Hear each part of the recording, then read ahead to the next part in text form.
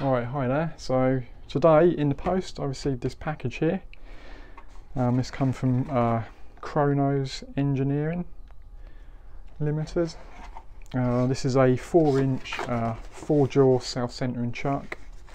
So there's Allen bolts there to attach it, some jaws and a chuck key. So let me get this out. Here's the chuck itself. Oh, it's swimming in oil anyway, so they definitely didn't want it to rust. Let's take a look at it. And yeah, it looks quite nice actually.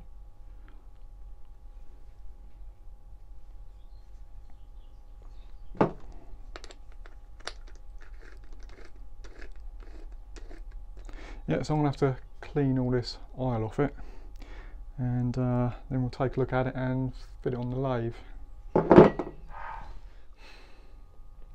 Right, okay, so I've just taken the back of the chuck off to take a look inside, and as you can see it's well greased in there. Too much, but that's probably just for when it's in storage and packing. But the other thing is it is just thick with metal grinding dust, so it definitely needs to be well cleaned. So I'm just going to quickly do that and then I'll get back to it.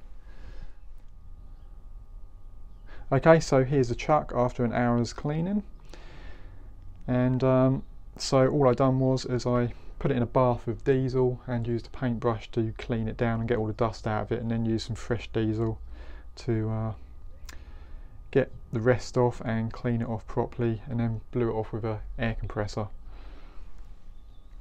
So these edges here where the jaws run, they were absolutely razor sharp, so I've actually deburred those with a really fine diamond lap, and they are all good now. The machining on the actual chuck looks to be really good. The scroll also had a razor sharp burr around the edge, which I've also deburred. So yeah, I'm just going to quickly assemble the chuck.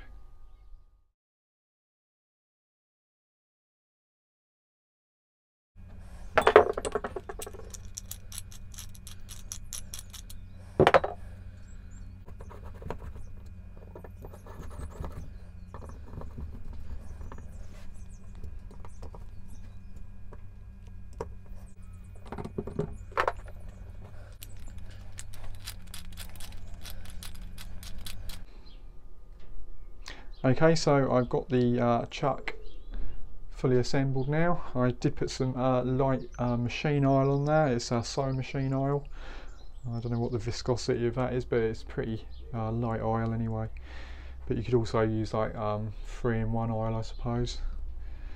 So obviously my lathe only actually has a 80mm back plate on it, so I'm going to need a back plate for it. So I purchased this one here from arceurotrade UK. These are under £20, and when you consider this has been fully machined, and they're actually really decent quality, and also when you consider that a piece of steel, if I was to purchase this and then make it myself, is around about £12 to £15 anyway. A little bit extra for having it fully machined is well worth paying, because the last time on my 3-jaw 4-inch chuck I machined one, and the register I made was slightly too small, and I had a lot of trouble getting the lathe chuck concentric.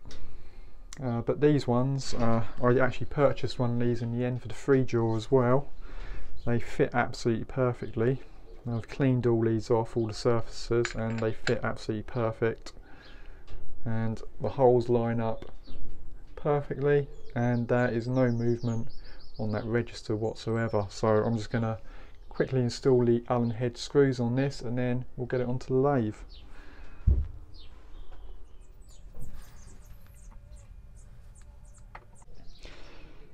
Okay, so I've got the chuck on here, and it's hanging on there by the nuts, and this is how much play there is in the register. and that is actually supposed to be like that, because I don't know all the terminology because I'm not an engineer, I'm just a hobbyist.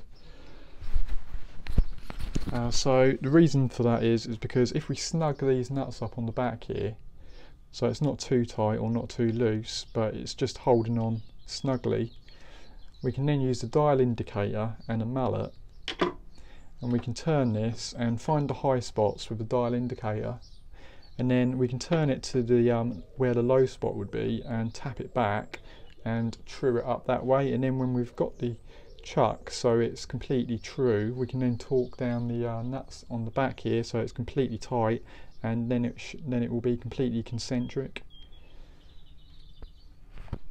So that's what I'm going to do next.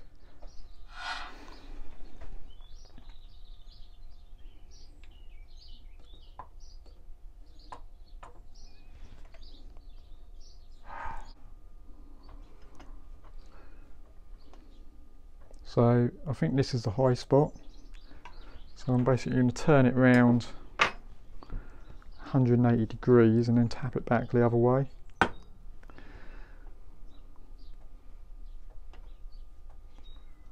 And find the high spot again and turn it round to the low spot, and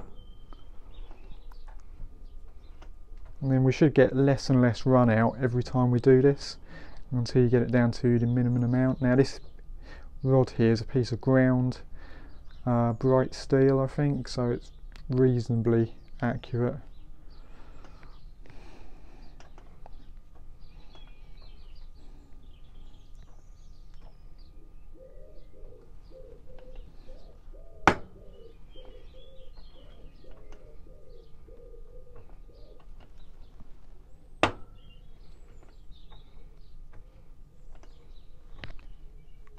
Okay, so as you can see there, the needle's not moving as much now, so we're down to a 1/100th of a millimetre, which is pretty good. So what I'm going to do now is I'm going to start torquing the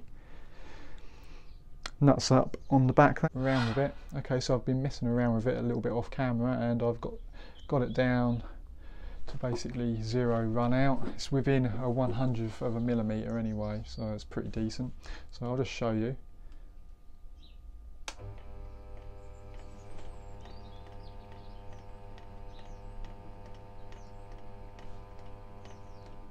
So yeah, there's very little run out now, and for the stuff that I do, that's perfect. That's basically what I get my free jaw down to as well. So yeah, I'm pretty happy with that. The one thing, did you hear that clicking noise when it was turning? So the actual pinions are quite loose. I don't think that will affect chuck in any way, it's just a slightly annoying noise. My free jaw doesn't do that. But yeah, anyway, yeah, I'm pretty happy with that. So yeah, so this was the cheapest 4-jaw self-centering chuck that I could find in the UK, and that came from Chrono's Engineering, and backplate come from arceurotrade. In total it was under £70, so it's not too bad. I was going to order it from China, but the trouble is there's a chance of getting import tax on it. Then it would end up costing more than this anyway, and the quality might not be as good. At least buying it from Chrono's, I'd be able to send it back, whereas to send it back to China is going to cost a small fortune. So yeah, I'm pretty happy with that. Anyway, please comment down below, give this video a thumbs up, please subscribe. I will be bringing out some new videos in the near future, and yeah, I'd just like to say thanks for watching, and I'll see you next time. Bye.